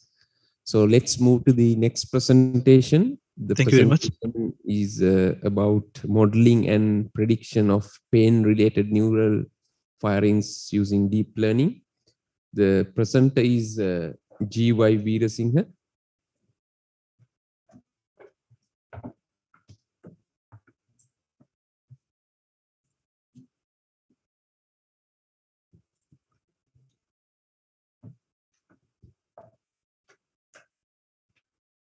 So, good evening, everyone. So, I'm Gagan Veerasinghe. So, I'll be presenting the study of modeling and prediction of pain-related neural firings using deep learning. So, these are the authors of this paper, and I will go into these topics toward this presentation. So, first of all, start with the introduction motivation. Let's talk about pain. Like pain is a sensation that all of human beings as us have been through, and it can cause by a lot of things. So, as it's actually a very unpleasant sensory emotional experience, and it actually can vary from like mid to severe pain. So also, even if the pain is caused by the same stimulation, it can be very intensity from person to person. Therefore, it's very highly personal subjective. So talking about pains, generally there are two types of pains, two categories of pains based on duration, based on pathological mechanism. And talking of pain, there are only 5 types of pain: acute pain, chronic pain, neuropathic pain, nociceptive pain, and radicular pain. So in this research, I'll be only considering the acute and chronic pain, which are the time-based duration pain. And talking about acute pain are the pain that are very short period of time, such as we pinch ourselves, we cut ourselves, we hit ourselves, those kind of pain.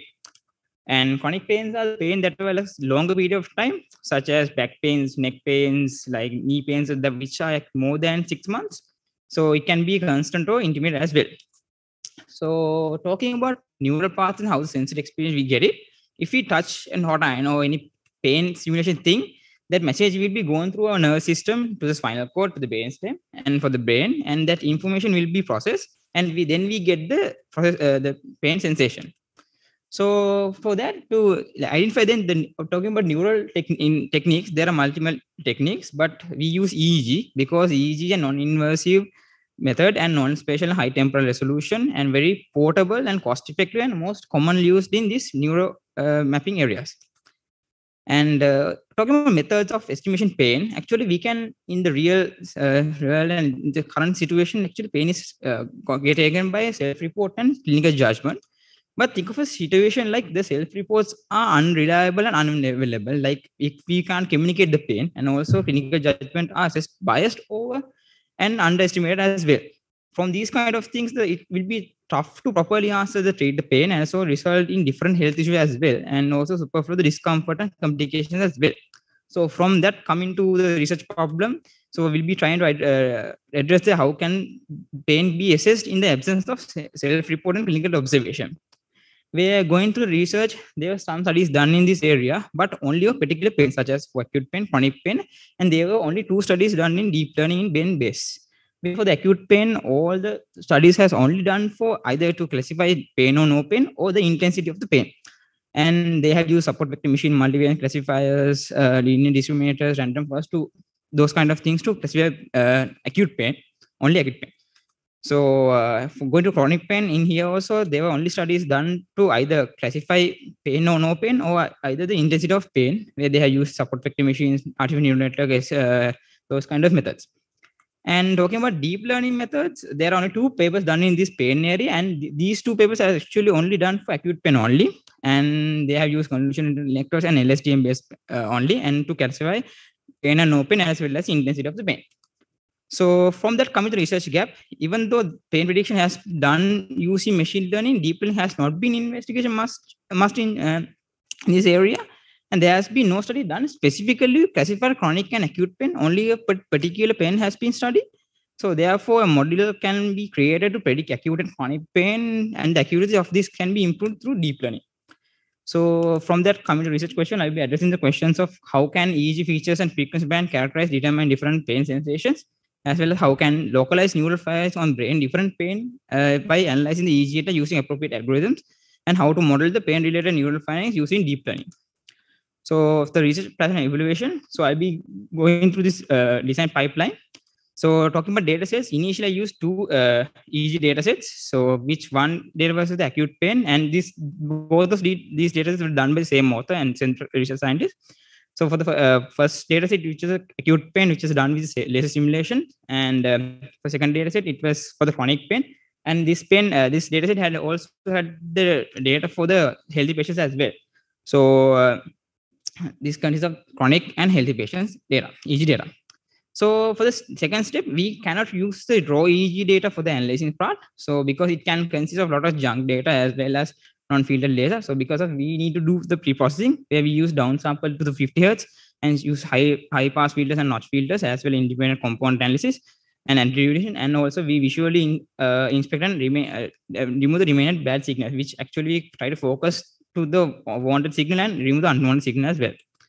So from that, we actually, to do the analysis, we actually used 2 feature extraction methods, which is a partition factor dimension as for the growth activities, and we extracted features from those functionalities. And so the feature extracted data. And to verify our method, we actually try to see whether there are 2 different brain areas are activated for those 2 different pains. So for that, we did source localization. We imported this acute and chronic pain differently to the source localization using Loretta functionalities and get the average response and see whether the different types of brain areas are activated for the different pains. So for the evaluation model, we use this accuracy confusion matrix precision recall for the classification. So talking about results and validation, first of all, start with the source localization. So as I mentioned, we actually separately went to the source localization for acute and chronic pain. So for the acute pain, we took the highest pain stimulations done in that patient. So from that, we can see that from the average estimations, left side of the brain has been activated more in the acute pain. And getting the overall estimation, we can see that that's the same in here as well. And going to the MRI images, to 2D deep images, we can see that the left side of the brain is more activated in the acute pain. So going to chronic pain, and for this, we actually took the 10 seconds interval and get the average response. And here we can see that the back side of the brain is more activated in this chronic pains. And going to the MRI image, it's very the deep brain areas as well as the back pain, the back areas of the brain is more activated in this chronic pains. So from that, we can get the some conclusion where there are different brain areas activated for acute and chronic pain. So from that, it ends the process of that it can be classified differently. So for the classification part, we actually proposed an LSTM based model where we use LSTM based with using the two feature extraction method for the PFD and growth activities, which actually consists of 130 features per test. And we try to classify healthy, chronic, and acute pain through those two categories.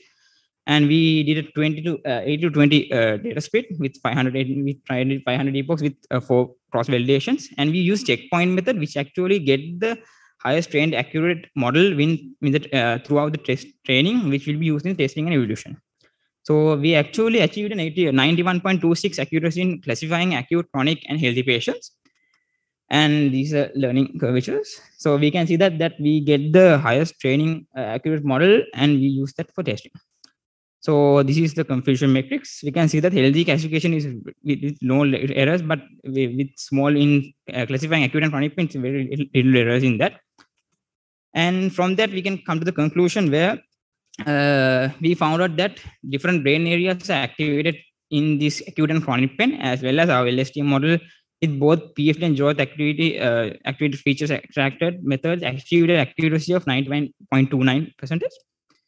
So for the future works, we can actually classify pain, different type of pain, such as the other pain methods from the five type of pain, as well as from these advancing these kind of model, we can actually try to see what brain body area is caused from the pain, and also further we can increase the performance as well.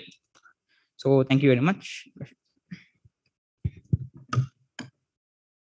Questions from the audience?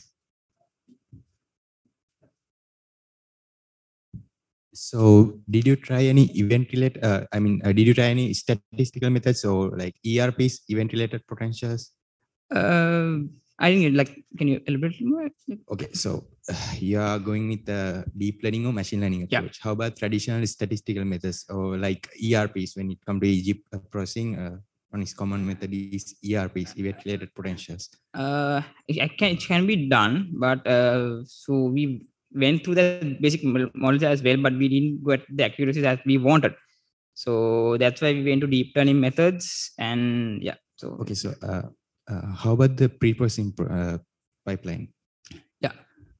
What kind of feature extraction algorithm you use? So we use this for feature extraction part. We use this growth and PFD, which actually are the new trend, like the new coming feature extraction methods. But there are some other methods as well. So, but we use these methods for like to the novelty part as well. So the reason behind that, like if we get wavelet transform, we have variable resolution. If we take Fourier transform, it's a fixed resolution. That's why I think you cannot use it.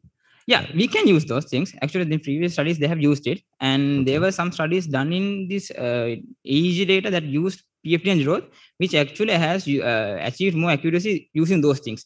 So that's why we went through that part to apply into pain as well to achieve more accuracy in that area. So that's why we use that. Okay, thank you.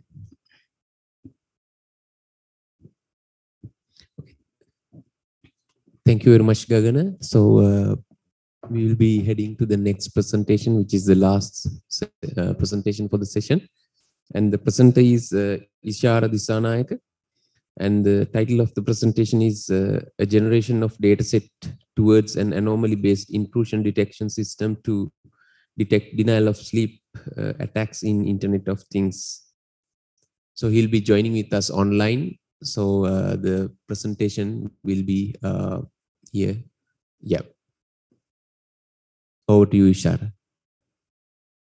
Hello everyone, I'm Nishar Disanayake. This is our presentation with the paper ID number 10 and the title of a generation of a data set towards an anomaly-based intrusion detection system to detect denial of sleep attacks in Internet of Things.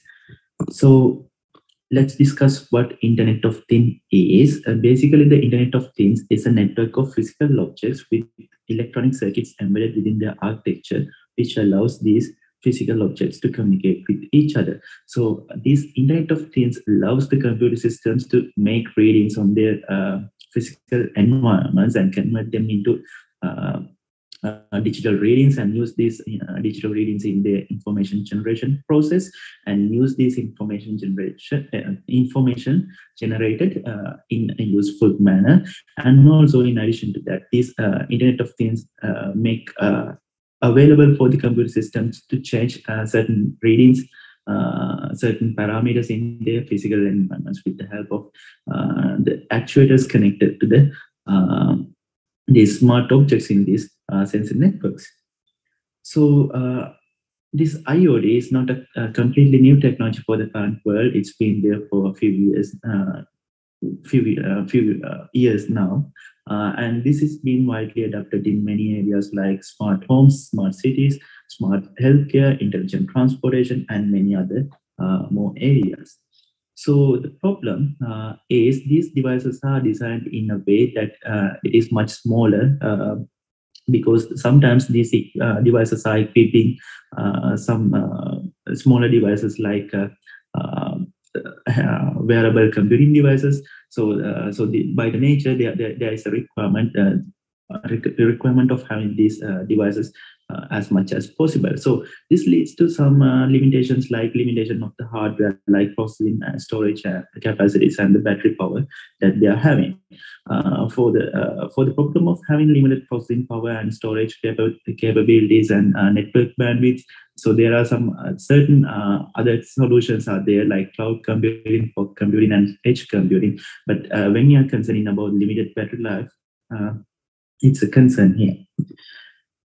So it's up to the MAC protocol, MAC layer protocol to preserve the battery life that it is having. So various MAC layer protocols have their own strategies to come up with different techniques to save their battery life. So some of those examples are SMAC, TMAC, BMAC, XMAC, and ContikiMAC. So these protocols have their own way of saving their battery life. So what they are doing is something like they put these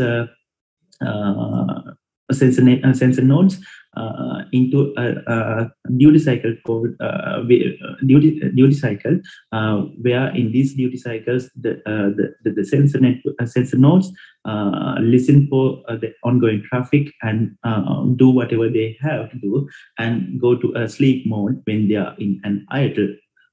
So they can work for extended lifetime. So we can extend the lifetime by putting them in devices into a sleep. So likewise, so they can preserve their battery life. But the problem is with the limited resources, we are unable to provide a solid MAC layer protocol to preserve this battery life. So with the with these, so there are various type of attacks that we can launch in order to deplete battery power that these sensor networks has. So the first one is the barrage attack.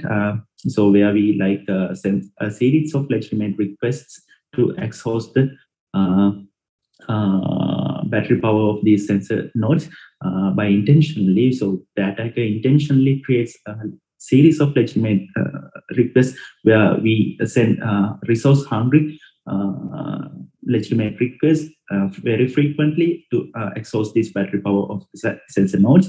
And synchronization attack is something like when we do have this synchronous protocols like SMAC, TMAC. So they perform virtual clusters. So in these virtual clusters, all the sensor nodes go to sleep at the same time and come back to online to perform communication and senses. So synchronization attack is something like sending compromised sync messages to jam the listening sleep cycles of sensor nodes. So based on the misalignments, so there can be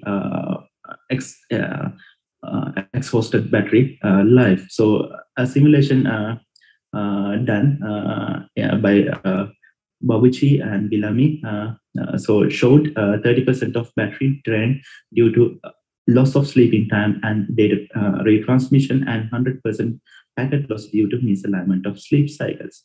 So the other one is a kind of a broadcast attack. This is something like sending unauthenticated requests to the sensor nodes. So this will be discarded with the authentication failure. But anyway, the devices have to wait awake to receive these messages. Collision attack is something like where we intentionally send traffic to collide with the actual traffic. So the sensors has to retransmit those data. So then they will have to spend much more energy than normal. And wormhole attack is something again where we expose the network messages. So the senders have to retransmit their messages. So on this retransmission, they waste their energy that they have. So the solutions are design a solid MAC layer protocol, and the other one is to design an anomaly-based intrusion detection system to identify battery exhaustion attacks. So in this work, what we have done is we have developed a data set. We discussed about strategies to develop a data set. So anyone can use these strategies to develop their own data set to propose their anomaly-based intrusion detection systems. So, the solid MAC layer protocol, this requires input hardware on these tiny smart objects, which is a bit harder. For the anomaly-based intrusion detection system, we don't find any proper data set in our very popular data sets relating to the power details of IoT networks. So in this work, we are talking about 3 strategies basically. So anyone can use these strategies and develop their own data set to train and evaluate such an intelligent system. So in this paper, we are presenting 3 strategies to simulate power depletion attacks. So anyone can use these strategies and develop their own data set to build intelligent intrusion detection systems. So these 3 strategies we use is a UDP flood attack, and a wormhole attack, and an externally generated legitimate request attack, which is similar to the barrage attack we discussed just now. As the tools used, we have used the Kuja simulator and the power trace application with the Kuja simulator. So the power trace application produced some important readings on the sensor power readings, like accumulated CPU consumption, accumulated low power mode energy consumption, accumulated transmission energy consumption, accumulated listening energy consumption, accumulated idle transmission energy consumption, accumulated listening energy, idle listening energy consumption, and also for the specific duty cycle as well. So the UDP flood attack here, what we have done is something like we send it's something like a broadcast attack. So here we send some unauthenticated requests very frequently than the normal behavior of the network. So the victim devices is likely to spend much more energy than the other devices. So as here, the Sky 4 node has spent much more energy than the rest of the nodes. So and this Sky 1 is a kind of a server node that we have used here. So it's 100% online by the time, but the other devices something like a client's node, so where they go to sleep when they are in idle. So so this kind the victim node is given it has spent much power than the other nodes. And we have run these simulations for 1 hour of time, and this data is collected with the Power Tracker application in the Kucha simulator. And it's in wormhole attack is something like what we have done is something like there is a link layer acknowledgement is being transferred from the sender and the receiver.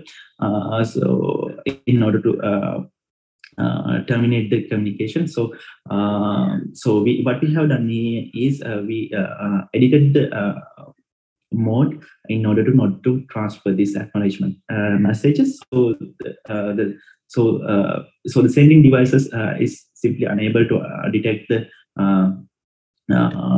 the receiver has received the data, so it will keep sending data throughout the entire lifetime of the listening phase. So it will end up in transmitting much more, wasting much more energy. So Sky 3 and 4, we can see the victim devices of this simulation has slightly more energy consumption than the other devices in the same network. In the externally generated legitimate request attack, it's something like where we use the separate Python script to simulate this. So one is given with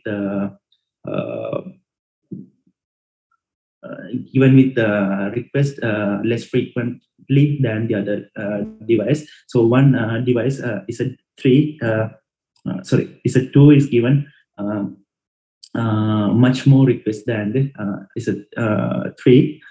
So here is a 2 was the victim node. So we configured this to get legitimate requests from the same Python script that we ran much frequently than the Z13. So Z12 has consumed much more power than the other node. So, and here again, we were not able to simulate this for a large amount of nodes because of the limitation of the laptop computer that this simulation ran on. So that was a problem within this particular simulation. But we can avoid that with high-spec computers for this simulation. Conclusion, we successfully showed that the following strategies can be used to effectively dictate the power on sensor networks. First one, UDP flood attack, the wormhole attack, and then the externally generated legitimate request attack, which is similar to a barrage attack. As future work, we are planning to develop a proper data set with these strategies, and so with a proper balance between the classes. Because of the hardware limitations that we had so far, we were not able to produce a solid data set with class without by avoiding class imbalances. So, and use that data set to develop machine learning models to detect sleep attacks against the sensing networks. So these are futures with us over the Zoom. Yeah. So any questions from the audience?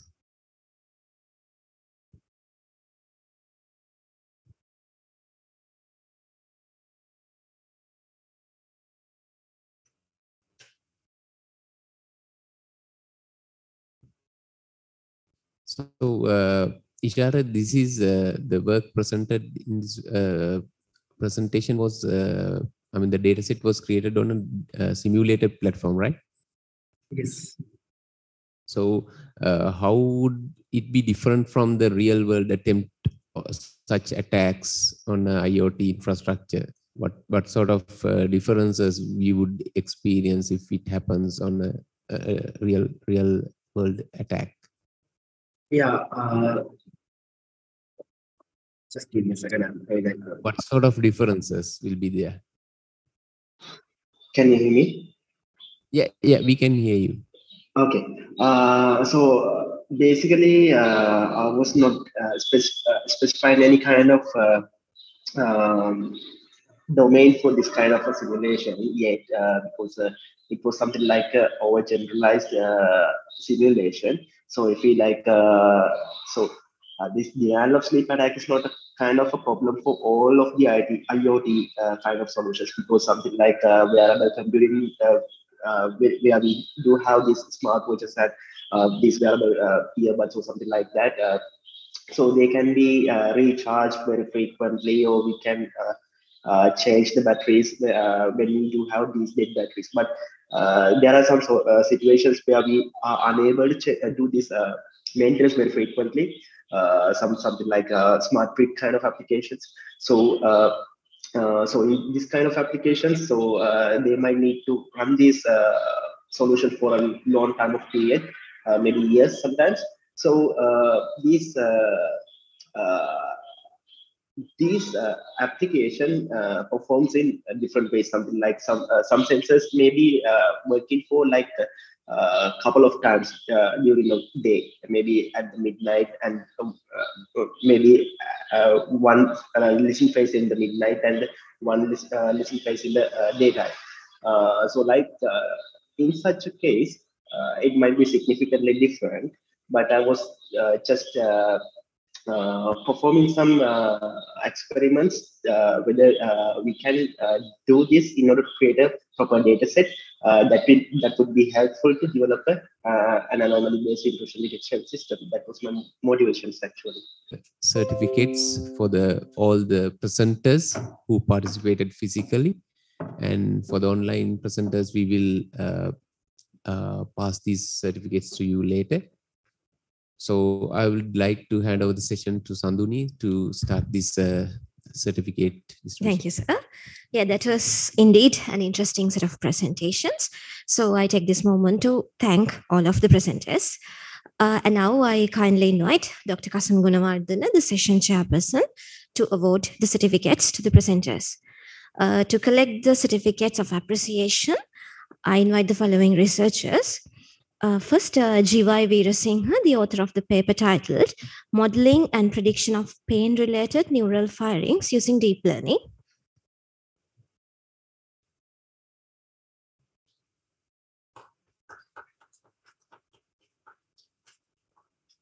And next, Dr. Asanka Sayakara, the author of the paper titled Enhancing Source Camera Identification Through Higher Order Wavelet Statistics.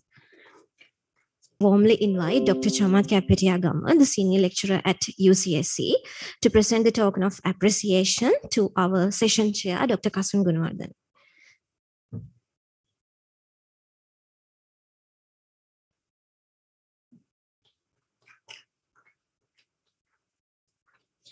Thank you, Dr. Chamath, for your cooperation in presenting the token, and thank you, Dr. Kasan Gunawardena, for smoothly handling the session. With that, we close the sessions lined up for today. We'll be having a very important series of events tomorrow as well.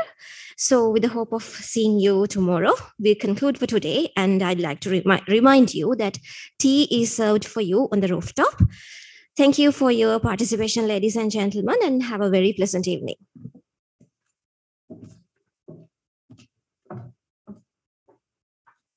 Recording stopped.